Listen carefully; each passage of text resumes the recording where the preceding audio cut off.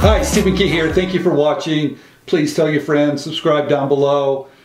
I'm going to talk, in fact, I'm going to share a story with you because a lot of people ask, how did I get started? And I tell the story when I go on the road and I get to give a talk, but I don't tell the story all the time. I was at Santa Clara University. I was a freshman studying business, and I absolutely did not like what I was doing. And by chance, I took an art class, and I found out that I loved working with my hands. And I went home and I told my dad I want to be an artist, and he said, "Gee, are you out of your mind?" And I said, "Yeah." So he gave me permission to change majors and change direction in my life. And sure enough, I went over to San Jose State University and became an art major and studied art and realized that's what I wanted to do with my life. I wanted to be a creative person, period. And that if I could be an artist creating things, I would do that for the rest of my life, right? I would never retire. So that's what I did. Now, what do you do when you get out of school and you've studied art? Now, I knew I wasn't that great of an artist. I mean, I was okay. It wasn't great because I started so late. So I went out and I panicked, to tell you the truth. I didn't know what to do. So I started making little soft sculpture out of nylons, and I'm going to show you this stuff in just a minute. And they were okay at first, and I took them out to my first fair. It was on Summit Road in Los Gatos. It was out in the middle of nowhere at a little school. I had a little table there, and I made soft sculpture and I put it out there, and I didn't sell any that day.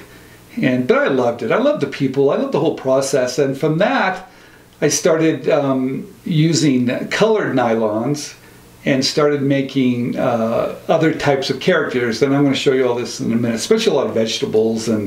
But everything had a smiling face on it, and people just liked it. And I found that I had a product that was easy to make. I hand made them all, which is crazy, but I liked it, and I could do it quite quickly. And I ended up doing art fairs, street fairs, anywhere I could do it.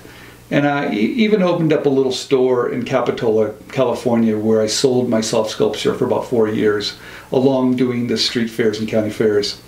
And then I realized after a while that doing soft sculpture was very limited, because how do you mass produce it? Because I knew how to sell product, and I knew how to create things that people wanted. I learned a lot by selling on street corners, but the main thing that I was missing, how do you scale up? How do you sell in stores all around the world? So I ended up in Fremont, and that's when I became a pattern maker.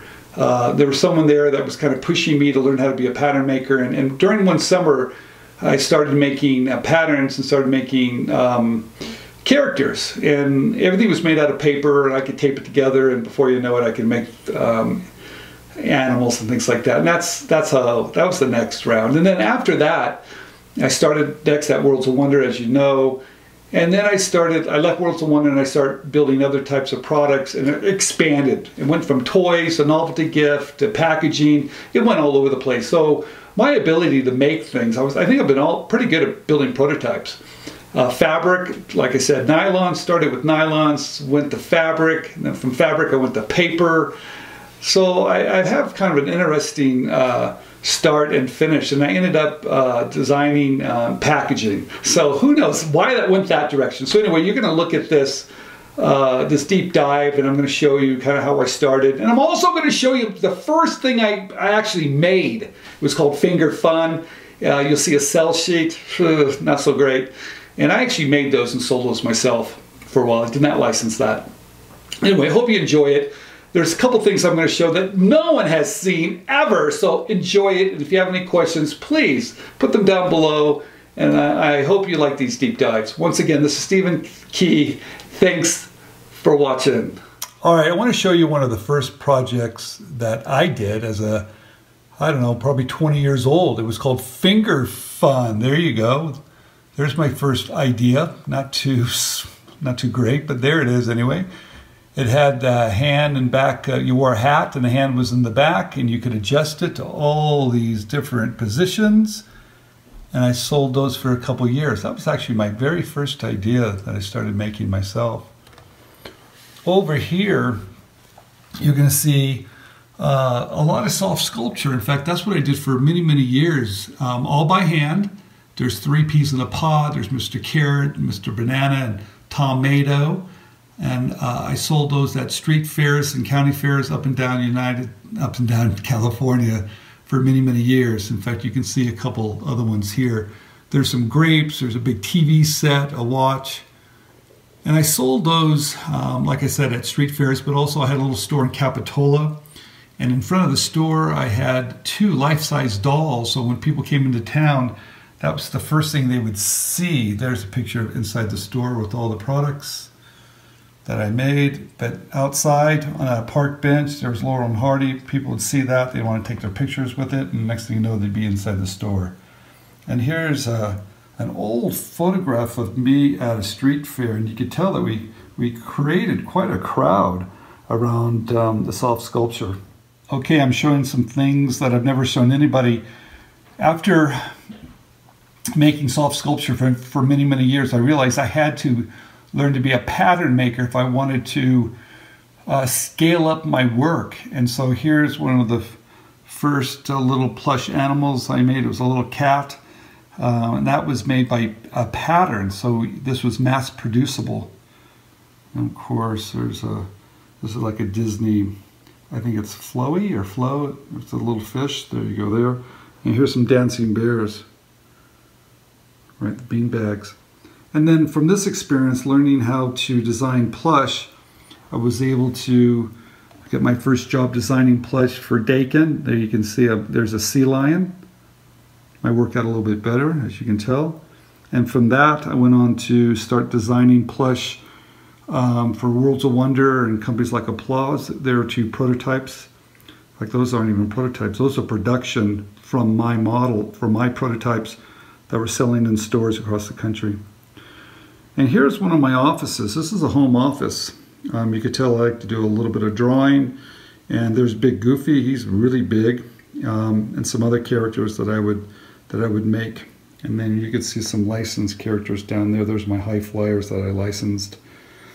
At the time, I did a lot of Disney plush. That's one of my samples that I made for, I don't know who at the time, but I loved making Disney plush. Like I said, I made quite a few samples. I started designing in plush. First it was soft sculpture. They were nylons. Then I started doing plush, but I did a lot of work in paper. These are cups with little characters that fit right into the cup. I loved working in paper. In fact, colored paper was really great because visually it looks like a brand new product, but it's all paper. You can see this here. That was an idea I had for puzzle on top of a lid for a cup. Here's another paper model. This was a rotating plate. You can see it there, all made out of paper. Of course, I did a lot of work for fast food restaurants. And that's paper, of course. And here's another one. Here's a bag with some Velcro, some paper games. And here's a pizza box that popped in and you could play a little basketball there too. So you could tell that I love building prototypes, but I realized you don't have to build prototypes all the time, and you have to be smart with your time. But there's nothing like building something and see it come to life.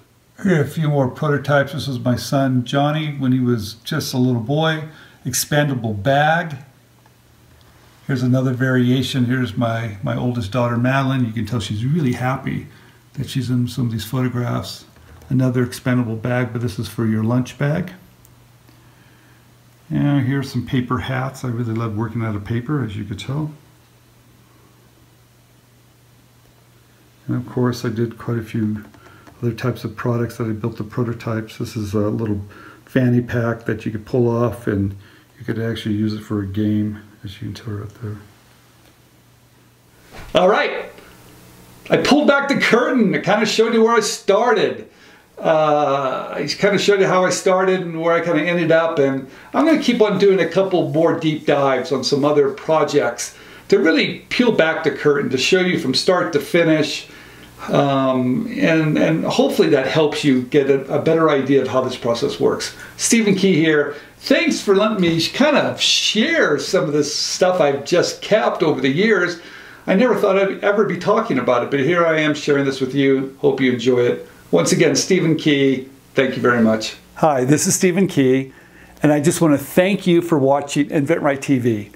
We're here to save you time, save you money, and show you how you can bring your products to market through licensing. So please subscribe down below, click on the button, and tell your friends.